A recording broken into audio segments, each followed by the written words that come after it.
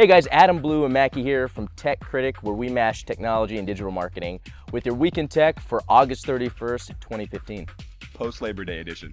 All right, so good guy Google has released the Android Wear app for iOS devices, meaning that anyone with an iPhone can actually use an Android Wear device. This could be the Moto 360 or the new LG Urbane. And it looks like Mo's deciding to join us for this segment.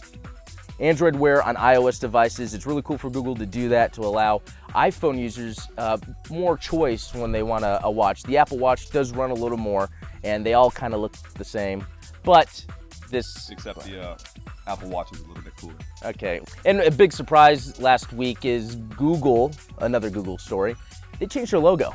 That came out of nowhere, and they made it pretty simple. They came up with their own font called Product Sans, and it just made it a little more flat. But why would Google do something like this? Is it because they're like losing ground, and they're trying to get more visibility?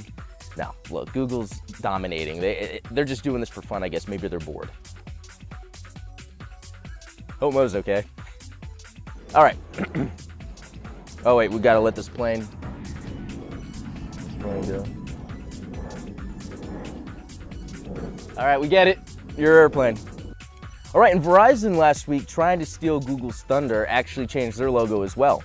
In a tweet, Verizon said, Google, I'm gonna let you finish, but we have the best new logo of all time.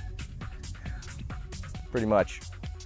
Guys, thanks for watching Week in Tech. For all your digital marketing, creative, and video needs, check us out at tech-critic.com. Make sure you guys like us, subscribe, comment, retweet, favorite, like, you know the deal. Follow. And follow. See you guys next time.